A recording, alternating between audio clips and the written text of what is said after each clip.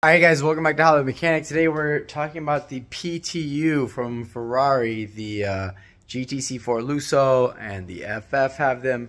And we got it right here. I'll tell you what goes wrong with them. And of course, I got a rebuild kit for you, don't worry. But it's the same thing every time. It's that little clip right there.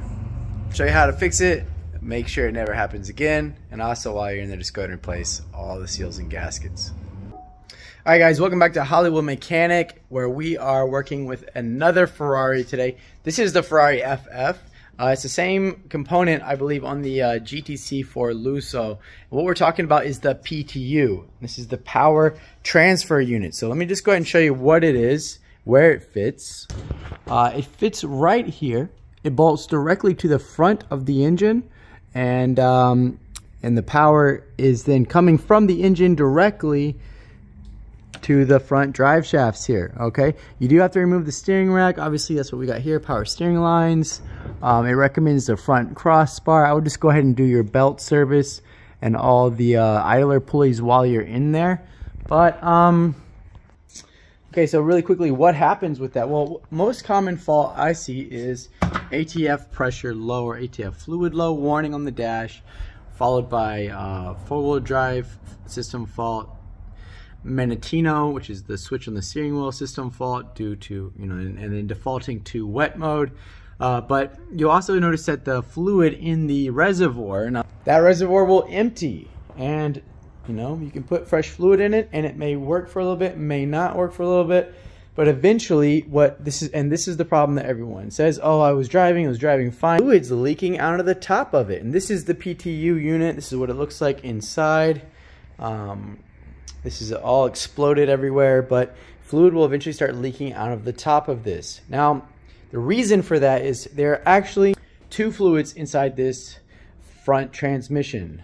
Just like the rear transmission on the car has a DCT fluid and a gear oil, you can actually use the same fluids that you use for the gearbox. It's a, they use Shell DCT T3, I believe, and for the gear oil, it's 75W90 Spirax ATE, but of course those are garbage fluids, so I just use Motul DCTF for the gear fluid, or for clutch fluid, and then 300V LS 75W90 also from Motul. And the benefit to that is it is a green gear oil and the clutch fluid is a clear yellow or amber if you go with the high torque, so you can definitely differentiate between the fluid leaks. Let me show you how it works here. The way the system works is there is a hydraulic pump up there by the reservoir that pumps pressure into this valve block, and then these solenoids here all operate different functions. Like they, for instance, operate the clutch.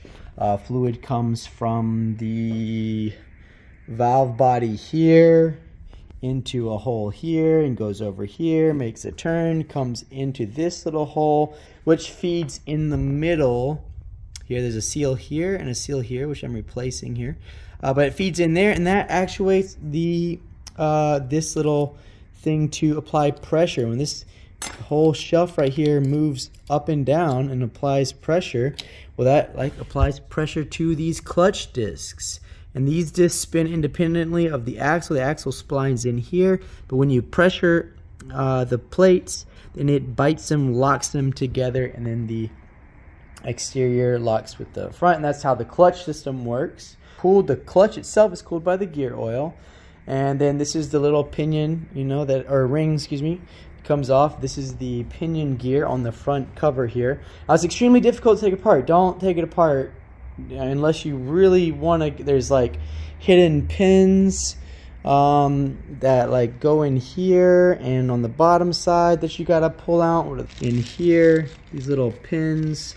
So you gotta be very careful on how you do it, not to just unbolt it and start hammering away at it. Also, when you pull the clutch basket apart or the front cover off, there are bearings in there that are loose. So you have to assembly glue them back on. These are just loose back on there, and then reassemble it here and then press it together. And you're gonna need special tools like this. Okay, so how does it work once we get this going? Well, gear oil is supposed to be filled up to this point. So the way that you fill it is at the bottom of this is a brass plug, that has a plug inside the plug, and you take that little plug off, then pump fluid up in here until it's at this level. So you just keep pumping fluid, and then you stop for a little bit will trickle out. But if it keeps flowing out, then you know you've overfilled it.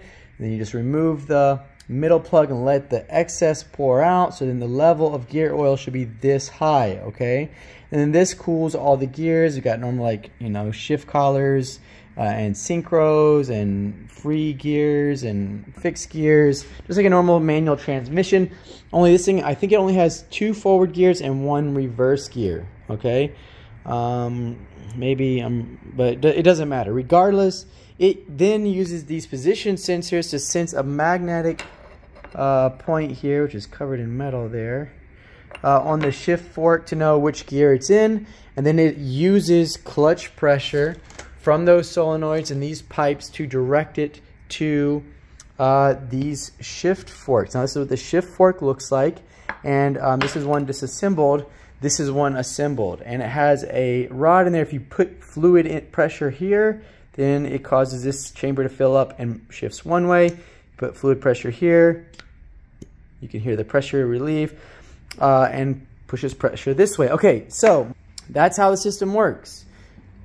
Computer sends pressure from the pump to shift and engage clutches, and the gear oil cools it. So how am I leaking fluid out of here? Well, what happens is they have these little puny little snap rings. Okay, so let me show you the one here that I haven't rebuilt. Look at how, you know, you can see the edge of the material there, just through the hole, and that hole is about as thick as that little arm is. And so what happens is it you know, the banging back and forth in gear is quite a hydraulic shock on those brass pieces. So what it does is it breaks these little snap rings. And this is one that like completely broke off. That's all that was left in it. There was a ton of metal in there. Thankfully they're so thin they get ground up. Here's another one on the backside that had broken off. It just hadn't come out yet. And the reason for that is like there's actually some play in there. In the bushing there, there's a little bit of play. I'll insert a video here showing like when it moves, this can actually move. So it's just bang, bang, bang. Every time it shifts a certain direction, bang, bang, bang on this little snap ring. And that snap ring breaks, okay? It's a poor design. It also like wears on these little nubs here.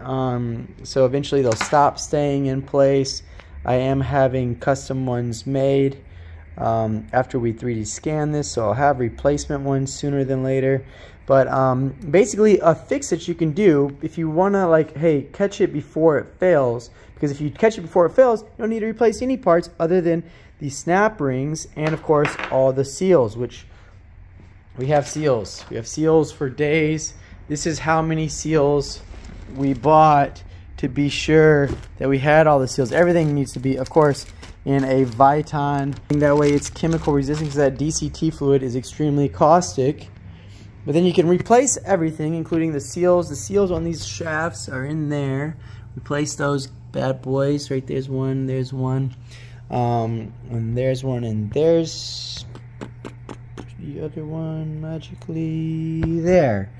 Once you replace all of those on the sleeve, I also upgrade these snap rings. So I remove them and use a heavy duty. See how much surface area covers that brass piece? A lot. It still fits in the groove, but now there's no play.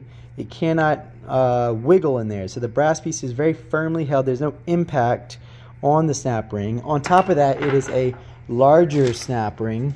It is a heavy duty internal ring. Now it does say for 28mm ID. Unfortunately, it's a little bit too large, so I have to trim them. Right now what I'm doing is just trimming off one of the tabs and then very carefully getting it to fit in there. It does fit, it works really well, it won't break.